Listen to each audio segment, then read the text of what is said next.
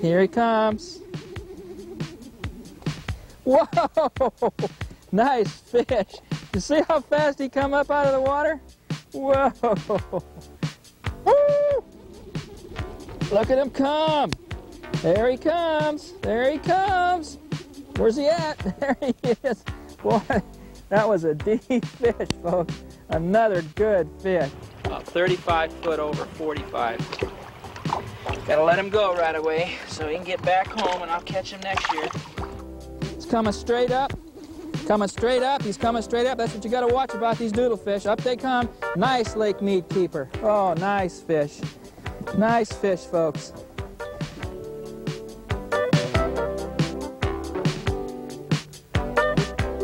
So here we are today at beautiful Lake Mead in southern Nevada. We're in an area called Echo Bay. Echo Bay is the gateway to the Overton Arm. It's one of the areas that have the bigger fish in the lake. They're extremely difficult to catch. They're spooky. This is a real clear, deep water lake.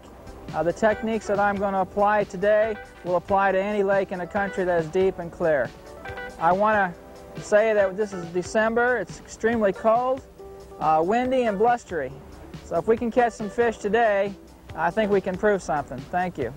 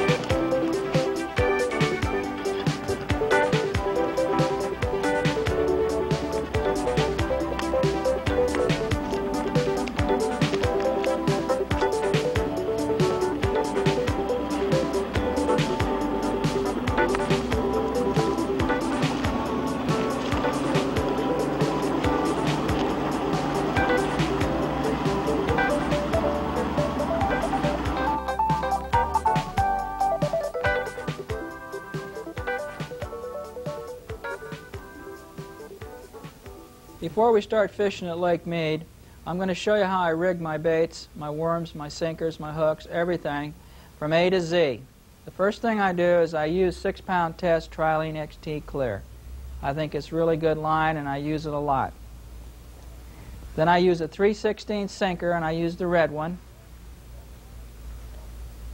And then I use a red faceted glass bead. The bead must be glass and it must be faceted. I like to use a Gary Klein weapon hook, a 1/0 for the straight worm and a 2/0 for the paddle tail. The reason I like to use these particular hooks because they have a perfect wide gap and they're the only needlepoint hooks on the market today.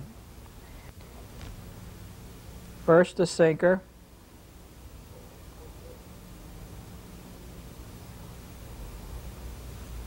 Then the bead.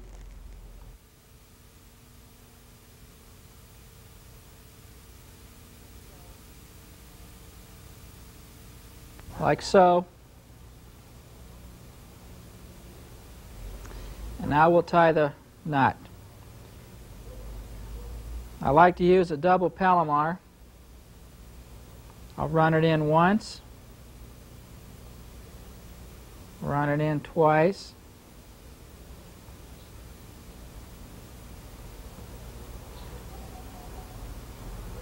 so you have 2 strands of line through the eye of the hook, like so. I'll make 1 loop and pull snug, not real tight, just snug, like so. Then I'll run the hook through the eye of the loop. Pull with the short end only, folks. Don't pull with the long end because you'll fracture the line. See what happens? You don't care about that because you're going to cut it off. If you pull with the long line, you're going to have the line fractured a little bit. Then we're going to use a straight tail worm. It's going to be a new liver worm that I just developed. Take the hook and put it through the flat side of the worm in about 1/8 of an inch. Pull it all the way through, like so.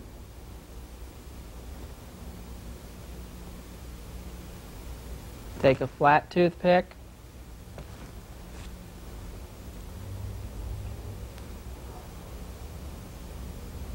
insert it through the eye of the hook and out the other end into the worm, so don't pull down. Trim it. Take and lift the worm up and in a couple times to form a track to the side of the worm. And there you have proper rigging. Now that we're all rigged, we'll double back on this a little bit now. 3/16 sinker, red faceted bead glass, not plastic, a 1/0 Gary Klein weapon hook, flat toothpick, and a 4.5 inch straight worm. When you're dealing with the paddle tail, the only thing you're doing different in the rigging is you use a 2/0 weapon hook or a 2/0 hook of any kind instead of a 1/0, because you got a little more rubber to penetrate in the paddle tail. 2/0 for the paddle tail, 1/0 for the straight. We're ready to go fishing now. What we got here is typical good Lake Mead structure. We have the broken rock, and in the nothing bank, there's a lot of banks on Lake Mead that are real barren looking. I mean, they just don't look like nothing, but they're deep walls next to them with the deep water. And as you look across the banks, all of a sudden you see this one little isolated rock slide, and it has the deep water in front of it. That's a prime area to hold a few bass. Let's hope something happens here. It's about 35 foot of water coming out to 40. We're in 40 now. I'm going to back off a little bit more and let a little bit more line out. 45. These rocks will come out pretty deep here, and it's really cold. Shake. There he is. There he is. I got him. He's coming up now. He's coming up fast. You got to keep up with the slack, otherwise they'll come off. Here he comes. Okay, up he comes. These Lake Mead fish are hot. There he comes. Nice keeper fish. There he comes. Well, that's how it's done. I was lucky that time. Let's hope we can do that all day today. There's the fish. There's a nice Lake Mead keeper. Real nice Lake Mead keeper. Now, I'm going to let him go now, because when you get these fish in the deep water like this, you cannot keep them out of the water long. If you let them go right away, they'll go right back down. So I'm going to let the little baby go and hope I catch him in the U.S. Open. Take off, baby. I caught that fish at about 45 foot, right? Just the way I said it. The way I was talking about the little rock slide and the nothing bank and the deep water. And I was letting the line out from 30 to 35 to 40 to 45, and then he took it. And I was shaking. When I shake with my left hand against the palm, my thumb on the line. I shake with the right hand and let the thumb act as a trigger for the line. If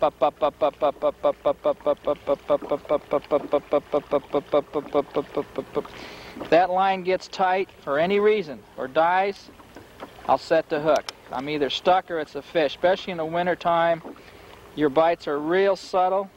They're just like a rubber band. You pull a rubber band, that's what you're feeling down there. You're not going to get that real heavy thunk in 45 foot of water with 6-pound test line and a 3/16 sinker.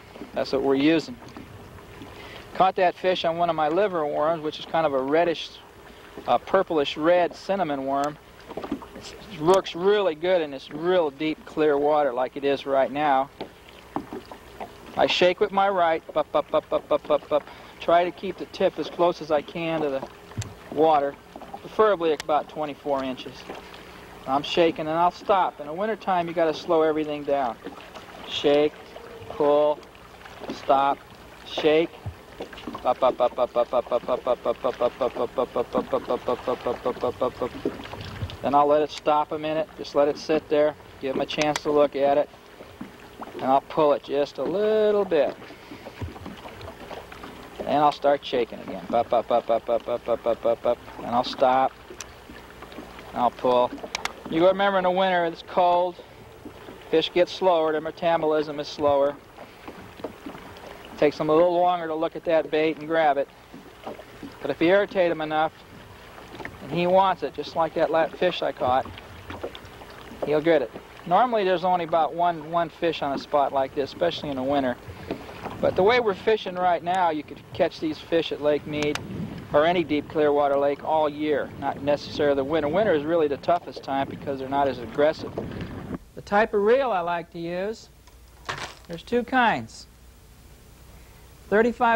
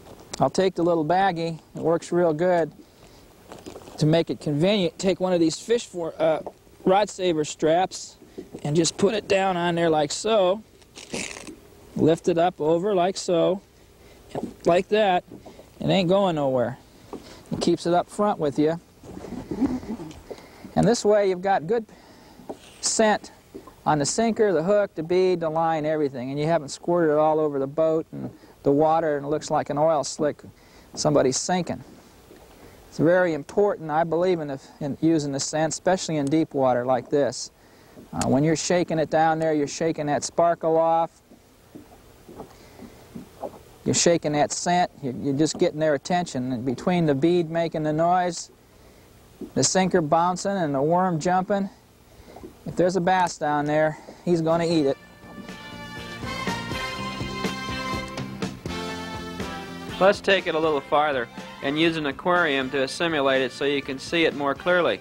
What we have here is a bag. We'll shake the worm, sinker, and bait into fish formula and drop it in the aquarium.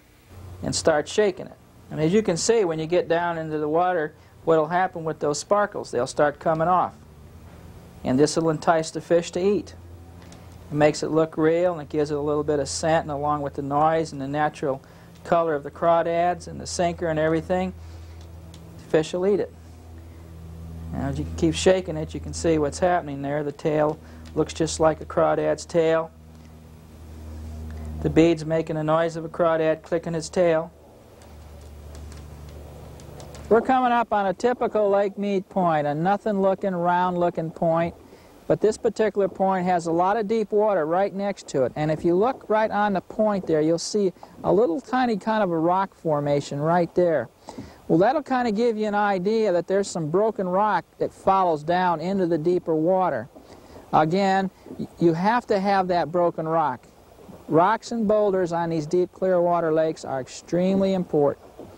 So what we're going to do now is move off this point very slowly, into just like we did the other spot, and work the worm down to about 45 foot of water. Again, I'll stay on a spot between 10 and 15 minutes and work it thoroughly if I really have confidence. Now this, again, we're in the winter time. It's extremely cold. Fish are deep and slow. If you can catch one or two fish in an area or one fish a spot, you know, that's all it's going to take, especially when nobody else is catching nothing. But you have to be balanced. You have to use everything.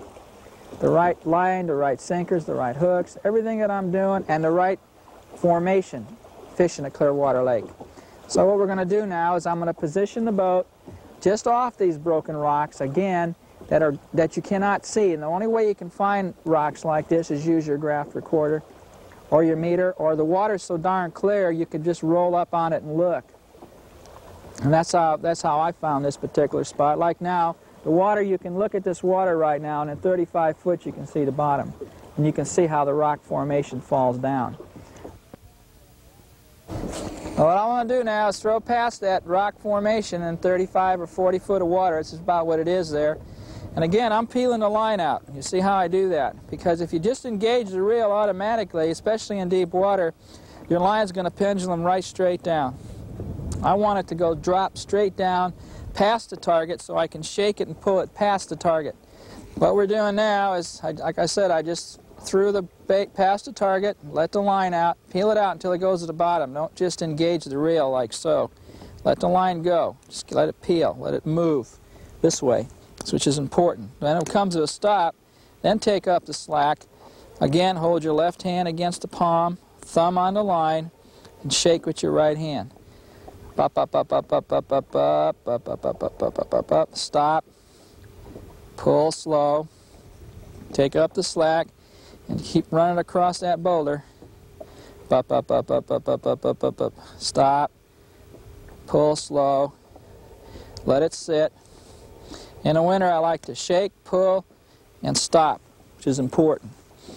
Again, I'll work the area thoroughly.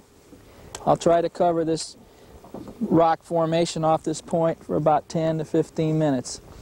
Hopefully I get bit. If I don't, I'll move on to the next spot. Normally you'll get bit right away once you get that worm working down there. Here he comes, about 45 foot. He's coming straight up. Coming straight up. He's coming straight up. That's what you got to watch about these doodle fish. Up they come. Nice lake meat keeper. Oh, nice fish. Nice fish, folks. That's how it's done. December, cold, windy. They can't resist that doodle fishing. That fish come out of 45 foot of water. Just a pressure bite. You see how I approach this spot. Moved in, pushing the boat over the side of the boulder, let the line out, then pulled and shake the worm past the boulder out into the deeper water. He grabbed it, we got him, and that's great. Nice lake meat keeper. That's two now. Well, I'm going to let this little baby go. You can't keep him out of the water very long in that deep water. See you next year, baby. Thank you. You did a good job for Daddy. Let's move the boat in a little closer and see if we can catch a suspended fish off this point on the doodle slide.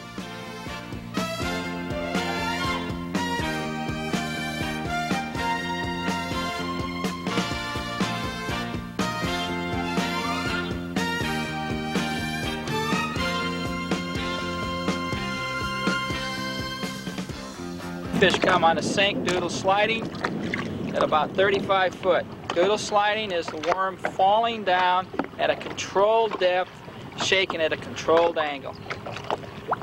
About 35 foot over 45. Gotta let him go right away so he can get back home and I'll catch him next year. Nice, good fish.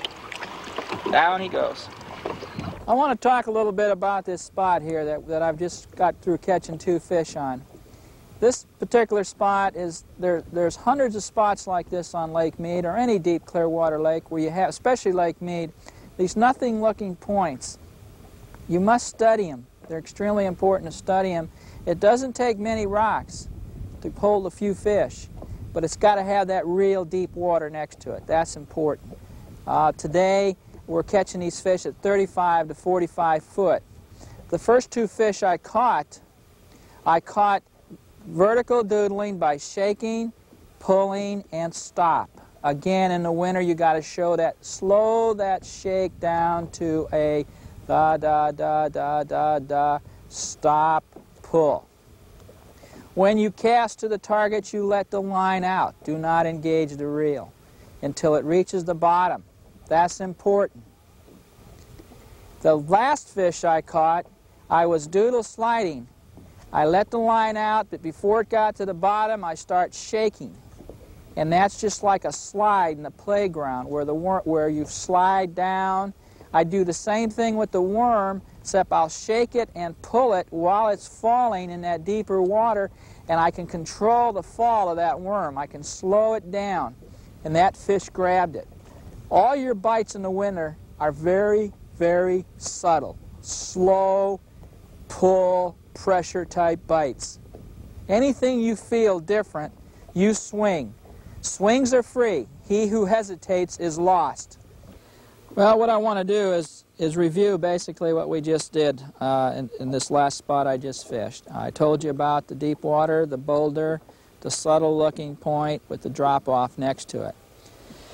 I positioned the boat, let the line out, shook and pulled the bait across the boulder into the deep water and back again. The first fish took it about 45 foot of water. I'm using a straight-tailed worm that I call my doodle worms. These are the original. This is what started the whole thing years ago. This particular color is what I call my liver worm.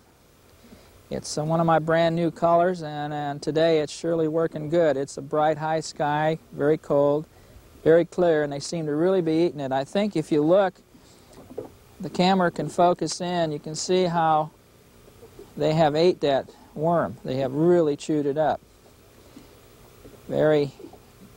Both these fish come extremely deep, and they were aggressive enough to really grab that. It's one thing about these Gary Klein weapon hooks. This is not a commercial, but it's important. It's true. These needle points in deep water with that wide gap really penetrate those fish good. Especially when these fish are coming straight up, like you've seen on camera. We got 2 really good shots of when I stuck them in 45 and how they come straight up. They have to be stuck good. A lot of people say, well, if you pegged a worm, you can't stick the hook. That's not true. It's only true when you're dealing with a real big worm and it's very hard and the hook won't pull through. Then it would not be wise to peg it, because you're not going to get a good hook set. But what you're dealing with here was a very lifelike, very soft worm. So when you're pulling, even though you peg it, you notice when it's pegged, that fish pulled so hard, he almost pulled the worm off when he grabbed it down there. That's how hard he bit it. And yet it was just pressure, like a rubber band. But if I hadn't had it pegged, he would have pulled it right down. But you see, the fish got hooked good. The hook penetrated through the plastic good, and you can see how natural looking this worm is. I'm really excited about this new worm of mine.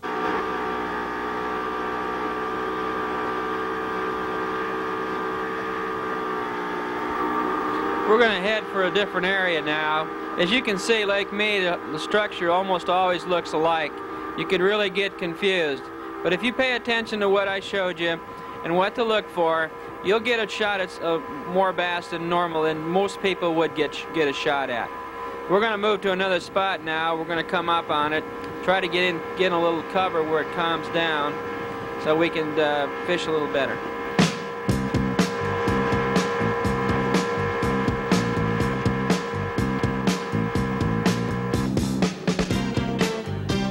This is another area that I like to fish. You see, you have a lot of walls here, and there's some boulders in the water, like over there. Now, them boulders come out, and they'll come out into this deeper water here. So what I'll try to do, and they're isolated. You have a wall, all of a sudden you got this boulder coming out. So what I'm going to do is position the boat, because of the winter time right now, and the summer too, I'm going to position the boat in 35 to 45 foot of water, throw my bait out, let it go to the bottom, and then shake it back across the boulder just like we did at the last spot. This is a little different pattern because it's off a sheer wall instead of a point. So let's give this a try now. I don't know if it's a bass or a bluegill, but he's there and I got him. Smaller fish this time. He hit it on a sink. I think it was the same fish. Oh, nice fish, nice fish. You never know when they come out of that deep water. They're big or little as they're coming straight up. This is a nice keeper. I think it's the same one I got bit on in the last cast. He come about 30 foot over about 50. Right on the boulder. Nice fish. Nice keeper fish. Real nice keeper fish. Again, what I did was throw it on the outside of the boulder, peel the line out, let the fish, watch the bait get down in that deep water, and then start shaking just before it hit the bottom. And he hit it. This was a doodle slide fish, a suspended fish. He come out and grab it on a sink. About 25 over 50. There might be another fish there because the way he ate it and the bite I just missed, could be another fish there. So we'll try it again. Bye, baby. You guys are being good to me today. Remember, folks, this is December. It's about 50 degrees out. Cold, windy. Water temperature's 57. And this little worm is really getting eat today. But it's a subtle bait. It's a subtle technique. This is the first time I've ever put this on film. And I think you're seeing a lot of the things that I've talked about and people have talked about and what I do really does work. You can believe it or not. Seeing is believing. No tricks, no gimmicks. What I've been doing is strictly legit. I have no idea when I come out today whether I could even catch fish. But I do have a lot of confidence in what I do and the baits that I use and the way I fish this lake and any clear deep water lake. They're all the same. I picked Lake Mead in December because it's the very toughest. I've talked to a lot of my friends before I come up. Nobody's catching any fish up here. So this is when it gets tough, these little worms get tougher. You can call them sissy baits or anything else you want to call them, but they're fish catching little buggers, and they win a lot of money. And when fishing's tough, the tough get going. You can see here how the sinker and the worm perfectly match this crawdad. And that's what I've tried to do. A lot of people say, well, paint and sinkers don't mean nothing. But in clear water, it really does. And you can see how real life that is. And with that sinker jumping up and down against a bead, you can see how with the noise it's going to make, it's going to act like a crawdad's head. And you can see how close that is to the crawdad's color. And also the brown too.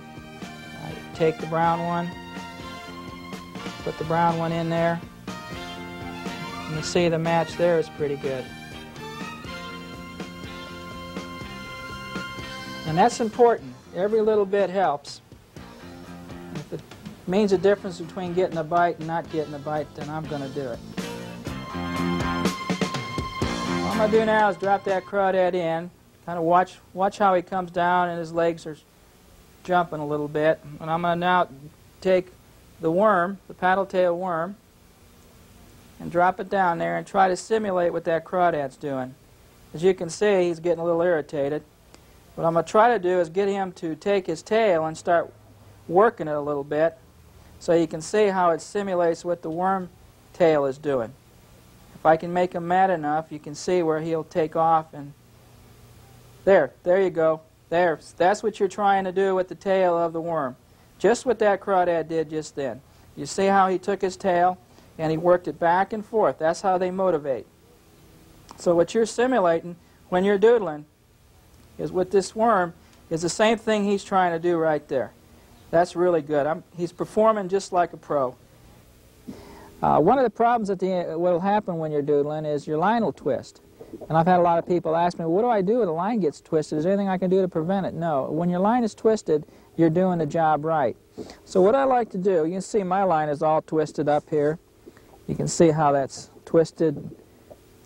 What I like to do then is I'll take my line and I'll cut the sinker and hook off, which is very important.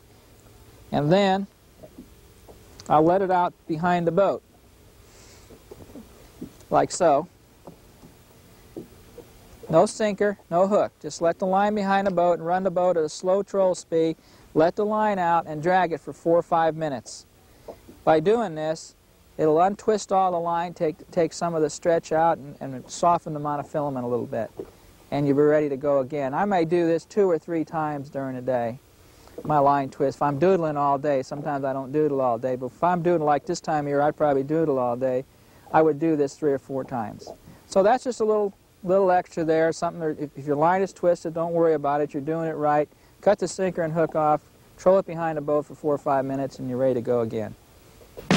We're going to go in now and try again tomorrow. Hopefully we have as much luck tomorrow as we did today.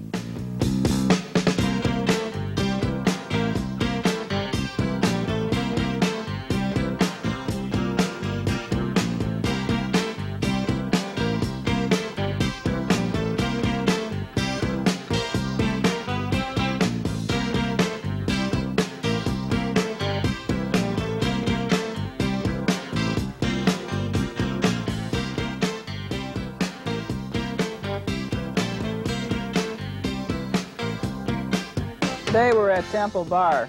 Temple Bar is located in the southernmost section of Lake Mead. It's also one of the most popular areas to launch your boat because of the weather. It's centrally located.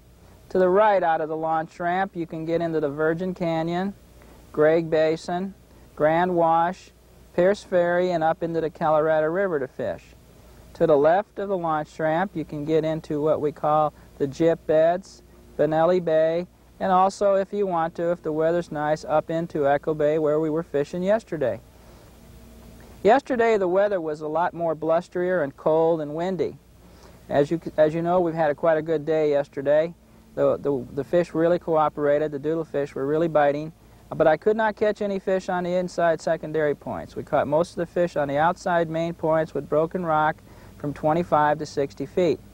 And we caught almost 1 or 2 fish on about every spot we stopped, which is I'm very happy about, because normally when you're doing a show like this, you play real havoc with you trying to catch some fish. So it worked out real well yesterday, and I think you have some idea what doodling's all about and how I go about doing it. Today we're going to try to fish the same pattern, but the weather's a lot different today. We have a high sky, we have no wind, it's flat and calm. And after a front, this makes for real tough fishing. But my style of fishing usually pays off when the weather's like this. And we'll see today.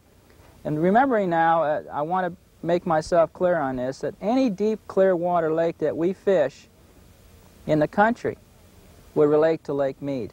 So whatever I do on Lake Mead, you can try anywhere in the country. And I really feel confident that if you do this and fish these techniques that I showed you, that you'll do real well.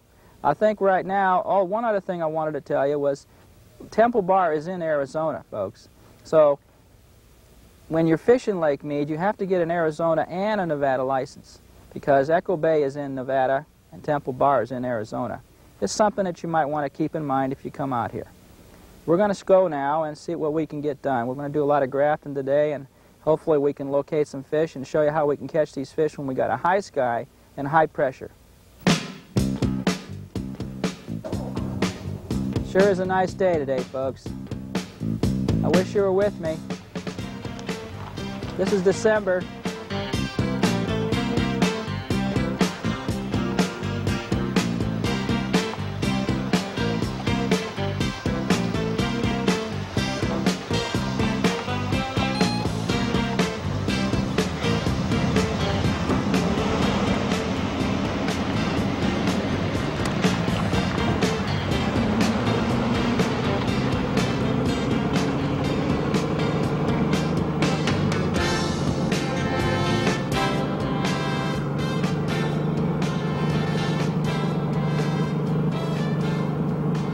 You know, sometimes wishes can't come true because of the video. You can come along with me now on a bright, clear day, real calm water, and under probably one of the toughest conditions you can fish under, especially in the wintertime.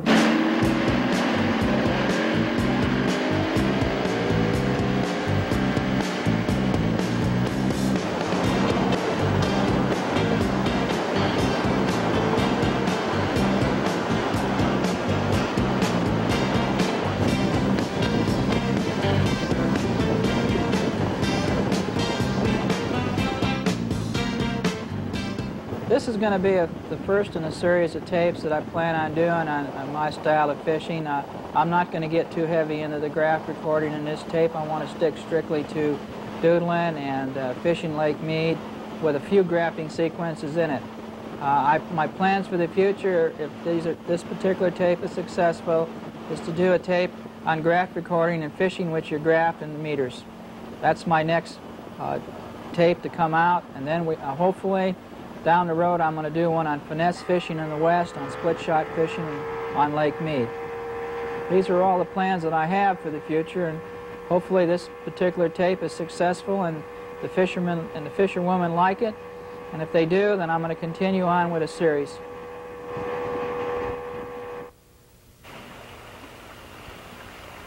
This is an area that we took a little pan shot of to show you some more patterns to look for. This broken rock out front in the canyon here, and in the back you see a little slide, and the slide's got some deeper water, just like we talked about yesterday at Echo Bay. Not every spot's going to hold a fish, but if it's got the deeper water and a broken rock slide like we showed you in the shot there, it's worth a shot. I'm going to throw out here now and see if we can catch a fish here.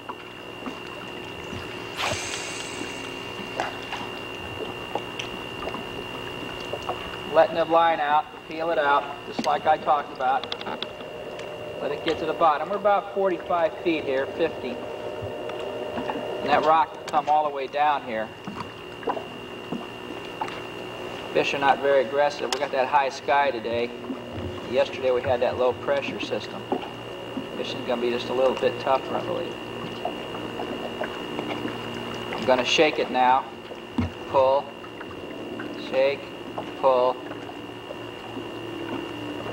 Slowing it down. In the wintertime, you want to kind of slow down, not necessarily your do-do-do, da-da-da-da, but the stop and the pull, make it a lot slower. Get their attention, but don't be moving the bait too fast. In the summer, when the fish are more aggressive in late spring, then you can shake it and move it a lot faster.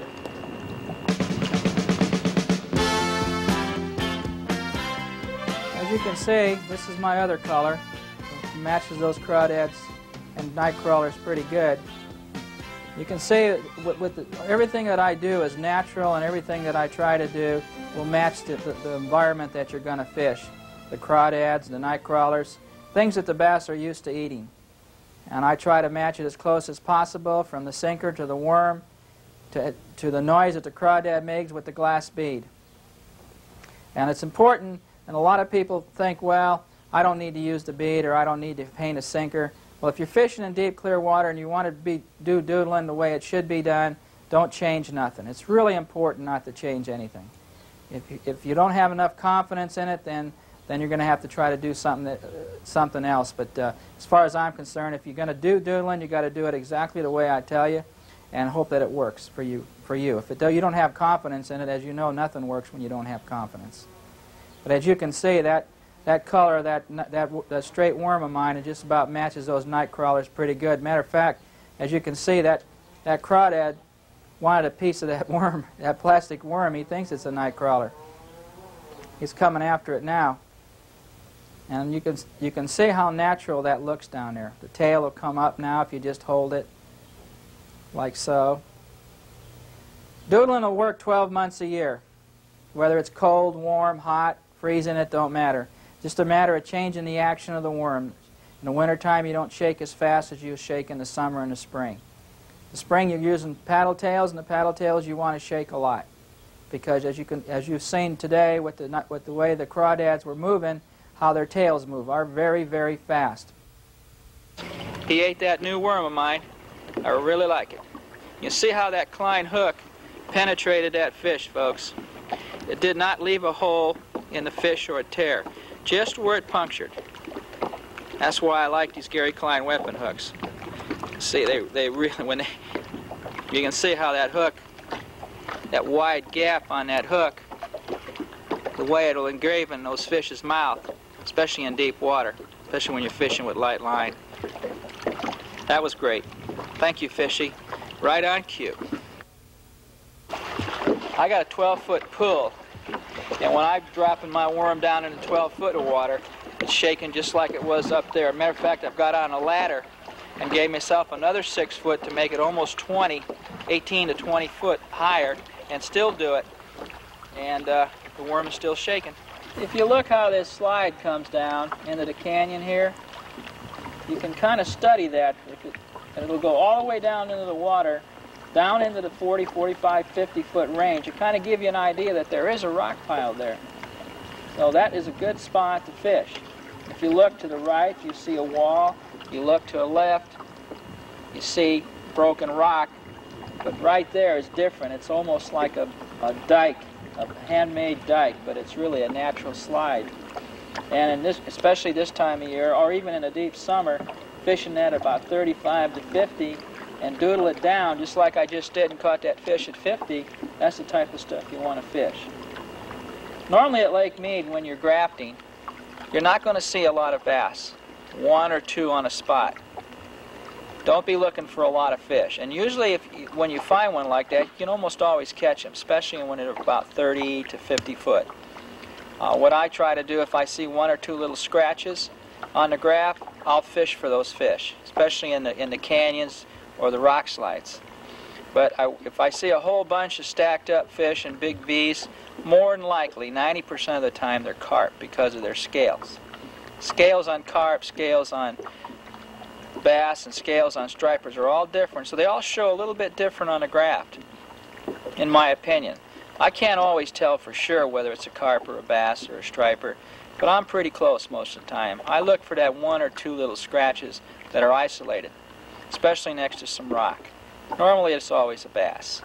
That's what we've been trying to do today, and we're having trouble getting any environment at all because, again, it is December, and I think a lot of the fish that are down there are just so tight to cover you can't even read them on the graft. They're right inside the rocks or sitting in little cracks in that deep water and come out. The 2 fish we just caught were about 40 to 50 feet, maybe a little deeper. But they're not showing too well on the graft. But when I find something that I think it looks like a bass on the graft, I'm going to show you on camera. So we're going to keep doing that until we find something. Okay.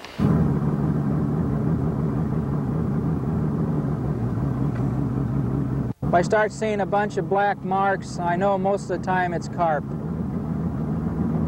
or stripers, depending on what the mark looks like. Big fat marks are carp.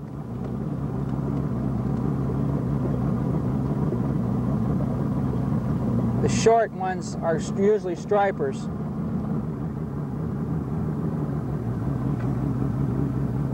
A lot of people come to this lake to fish for bass and stripers, and a lot of tournament fishermen especially come here to fish for bass, fish the U.S. Open from back east and all over the country. This lake's got more fame than any lake I know, partially because of the U.S. Open, maybe mostly bringing all the fish, the superstars from back east out here. The one thing that they find it hard to realize that a lake like this, especially Lake Mead, a deep clear water lake like it is, when you're fishing for a tournament in this lake, the best thing for you to remember is to catch 5 keepers. 5 13-inch fish. You can do that, and you've done a good day on Lake Mead. There's big fish in here. I caught a 913 in 1981. doodling. But more consistently, the best way to approach this lake is approach it on the basis of catching 5 13-inch fish. This year, for instance, the U.S. Open was won with 24 pounds for 4 days of fishing. And that's 6 pounds a day for 5 fish. $50,000 for 5 fish a day that weigh 6 pounds a day. And 24 pounds divided into 50,000, it's about $2,000 a pound. So that's the way you have to look at this lake and when you come to fish it. If you're a tournament fisherman or just like to fish for bass, it's a lot of fun to fish these finesse techniques.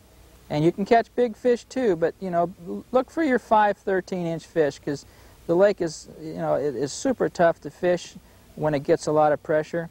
And if you can catch 5 13-inch fish, you've done a good job.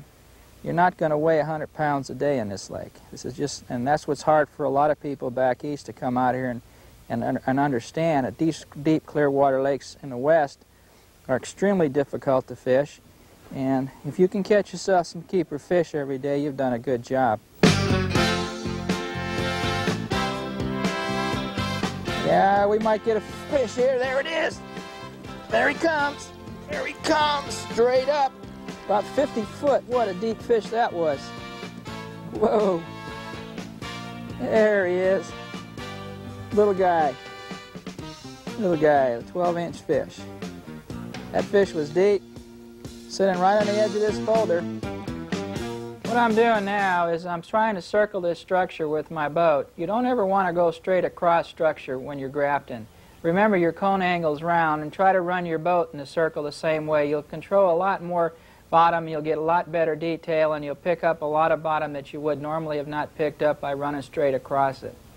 What I'm looking for now is some rough bottom off this slide where I can find a few fish moving. And once I pick up those little scratches, and if I think that those are the type of scratches I want to fish, and that's when I'll fish. As I was telling you, when I grafted something, the right environment that I thought that would be conducive to catch some bass, that I would show you. Well, I finally found some on this slide area inside a major cut. And if you look at those arrows, you'll see those little scratches. The arrows will point to each individual bass and see how tight they are to the bottom. You know, I have told you how cold it was, and the fish, there wasn't much environment. But you can see here there's a few bass in this cover in the broken rock from the arrow starting at the right going to your left. One arrow to the right, then the next one, and the next one, and the next one, and the next one. And I think we should be able to catch these fish. And what we're going to do is doodle this whole entire bank at about 48 to 50 feet. And we'll shake it all along, which is about 40 or 50 feet of bottom there. And we'll see if we can catch these fish. It's been extremely difficult today to try to find the right environment, but we finally did. And I think you can see basically what you have to look for. Too many people look for those big V's.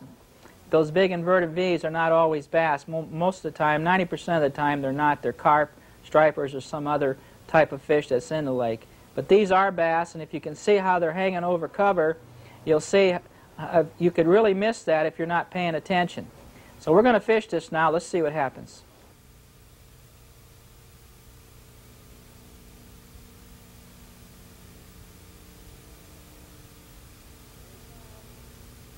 Here he comes. Whoa! Nice fish. You see how fast he come up out of the water? Whoa! Did you catch that? Wasn't that something, folks? Jeez. That fish come out of 45 foot of water, and he come up like a torpedo. Nice keeper fish. How's that, huh? That nice? 45 foot of water. That is nice. And boy, he just come up. Did he ever? Well, we better let him go before he dies. Bye-bye, baby. Come on, baby. Come on. Wait up! Woo! Look at him come. There he comes. There he comes. Where's he at? There he is. Boy, that was a deep fish, folks. Another good fish. I mean a good fish. I've been asked about clear water. People come up to me and talk to me about fishing in clear water, that they can't, they get spooked, it just bugs them, they can't come out, and they said the water, you know, they can see 20 foot, they just put their rods in the locker and go home.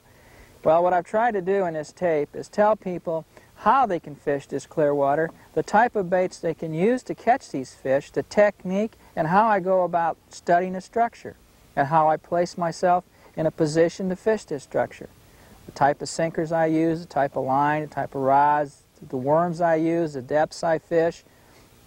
If you study that and put away all your other thinking, I don't have no magic in what I do. I just work hard at it. It's a little different than most people's fishing. A lot of people are starting to do what I do. They do different variations of it. So when you come to these deep clear water lakes, wherever you go all over the country, and we've been doing this on Lake Mead, is try these things that I've showed you. And just go out and fish and practice what I've been trying to teach. And I think you'll be surprised in the way you can catch fish. And this will just open the door for a whole new world of fishing for you. No longer do you have to just concentrate on certain types of water and certain types of structure to catch fish on. You'll have consonants. It'll make you a better bass fisherman, better all-around bass fisherman. And I think this is what everybody strives to be. Not just an expert in one thing, you want to try to do everything well. And this is just something that I do extremely well. Again, I'm no magician. I just work hard at these things, and I keep developing new ways of making it better. And I've showed you a lot of my secrets, a lot of ways that I fish. I didn't hold nothing back in this video. And if you just go out and try it wherever you live, I think you'll be really surprised at the fish you can catch. And just don't let people tell you, well, you can't catch big fish on those sissy baits. Well, I've caught 50 fish over 10 pounds in my career on these sissy baits. And on this lake, I caught a 913 in 1981 at 45 foot of water on a sissy bait. These little worms will catch big fish, and especially in clear water and deep clear water. And we're fishing in December, the worst time of year you can fish here, and you see how many fish we've caught. We've brought some new fishermen on this trip to help us, and they're going to act as a witness to what we've done. None of this has been put on. Everything is real that you've seen. I wouldn't have it no other way. We took a chance to come up here because this is what I wanted to do. And it's worked out, and what you see is what you get. Thank you.